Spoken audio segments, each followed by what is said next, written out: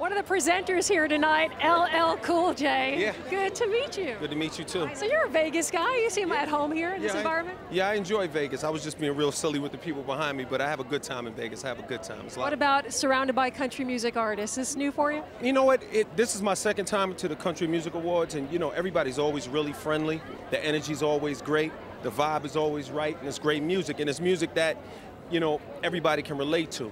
You know, there's not, I mean, obviously people that are from the Midwest and from down south relate to country music on a certain level, but when you listen to the themes and the stories and what the music is about, you can relate to it on a human level, so it's cool. I got to give you props for hosting the Grammys. You did an incredible job, especially with the tribute to Whitney Houston. Yeah. So tasteful, so graceful. Well, thank you. You know, it was a little bittersweet. You know, it's kind of hard because I would love to pat myself on the back and say, wow, what a night, but then when you think about what happened and what it cost us to get there, it's just kind of tough, you know?